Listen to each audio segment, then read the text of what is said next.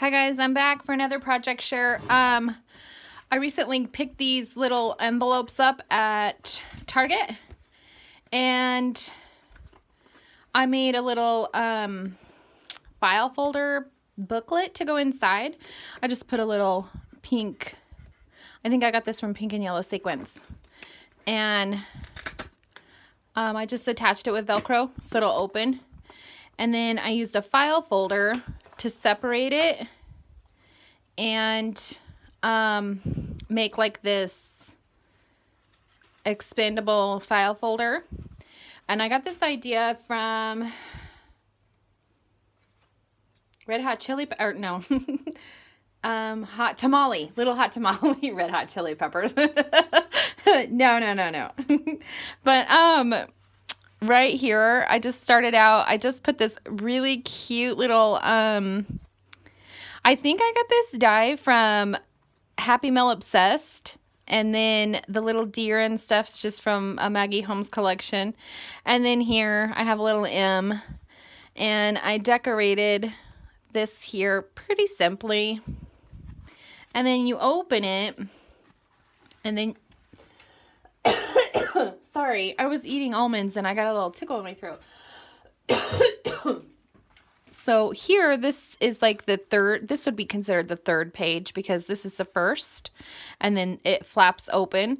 But we're just going to look at this one real quick. It's a little bike, and I added some really cute glittery flowers, and then some really pretty enamel dots. And then this is the little flat page, and I sewed this here. And then I made her some embellishments. This is going to a friend of mine. And there's little embellishments that she can take out of there. And then it flaps open. And then this is just a cluster page. I love that deer. I got that from Miss Everly. Gave me this one and this. But I love how that little cluster came out. And then on this side, that cute Maggie Holmes bow. And then some of that really cute glitter sequin things that we all love. So that just shuts that way, and then it closes, and then it opens again. And then here's another cute little cluster with this adorable jar. I picked these up at the Dollar Tree, and I love them. They look like real jars, mason jars. And a little wood veneer and more Maggie Holmes. And so this one opens. I got this little letter thing from a pen pal as well. And then I just put really cute little ephemeras, gold and pink and flower ephemeras in here. Let's see if I can get it back in. And there's some vellum. Whoops. Some tickets, like vintage tickets. One more flower. And that just Velcro shut. And then this one here, these are little embellishments. I made this one, but I think my friend Angela, Love Pink Dragonfly, made this one. And I'm just sharing it with her. And then I just put this here. And then I just sewed this around here. And this is just a blank page, but I really love that bird. And then I gave her some envelopes. Whoops. Some more envelopes. I know this was made by one of my pen pals.